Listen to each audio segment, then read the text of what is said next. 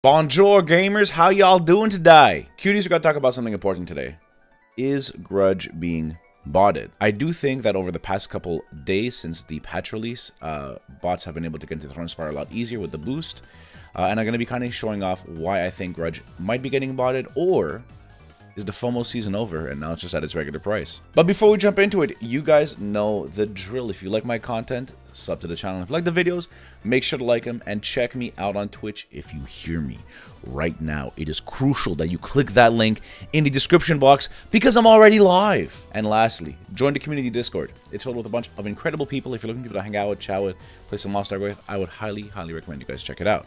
Now let's jump into this video. So the first piece of compounding evidence is this Sork bot just absolutely annihilating the Thronespire. Now, as you can see, he's using some ancient arcana. He must have just watched a multiverse of madness. This man is teleporting all over the place and just doing some straight up Doctor Strange shit. Now, I can only show prices in NA East because that's the region that I play in. But Grudge had started to plummet after the patch. On the July update, we started to receive paid power passes. We got the honing buffs. We got a ton of powerful stuff. And around that time, Grudge stopped sitting comfortably from like, 13 to 12k and started to go down to 10k, then 9k, and even went as low as like 8k / 8.5k gold just a couple days ago. Now, after seeing the video that I showed you guys and after seeing the price of Grudge get affected, I was still reluctant to make this video because I didn't want to make like a the sky is falling type video or anything, you know what I mean? And I wanted to have more of a discussion with you guys. The thing that really pushed me to say, okay, maybe I should talk about this is the fact that when Smilegate or Amazon blocked the sale of power passes, so you cannot just instantly power pass to the end right now, they actually blocked it for the time being, the price of Grudge started to go back up. Now, Grudge isn't the only thing that you get that's tradable from doing the Thronespire. Another thing are these honing books. Now, it's difficult to pinpoint if these went down again naturally because we did get those plus 20% honing books from the express pass on the same day as the patch. But if you notice here, on July 21st, which was the day after the July update, things stayed pretty consistent. These books stayed around 300 gold for a couple of days. And then as the week progressed, they started to get lower and lower and lower and going as low as like 100 gold. Going right before they actually put, like not a ceasefire, but they stopped people from being able to buy Punica passes. These were at like 130 to 150. It's hard to say if these things are going down organically or if it's actually because of botting. The other side of the coin is that realistically, Grudge was FOMO'd like crazy. I know I FOMO'd like crazy, and I wanted to get Grudge right away because I knew that that's when Grudge was supposed to be the lowest, so I have to buy Grudge. And I'm happy with my Grudge purchase. But I wanted to have this conversation with you guys. Are the bots actually affecting the price of Grudge? Even if they're able to block the bots from buying a Punica Power Pass, getting to T3 still isn't the longest thing ever. There are T3 bots running around. And if they're able to then cheat in the Thronespire and just delete it the second they have access to it, that's going to bring down the price of engravings. And that's going to have permanent damage to the game because, let's say life skills. Bots pretty much destroy the value of all life skill materials.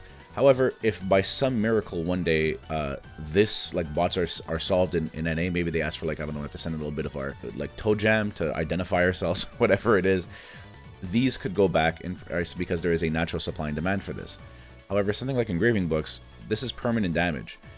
And it's not just a Grudge. Grudge is the most expensive one, but if Grudge starts getting farmed like crazy and it keeps going down in price, then it'll be Keen Blunt, then it could be Cursed Doll, then it could be whatever comes next because these are permanent powers that are put onto your account.